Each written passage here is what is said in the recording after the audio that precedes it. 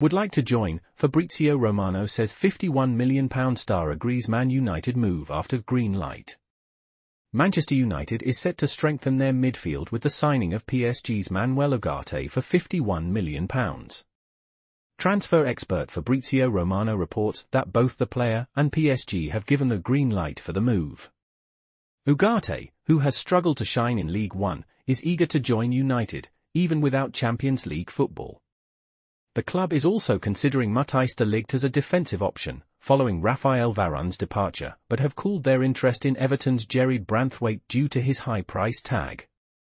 Please subscribe to my channel.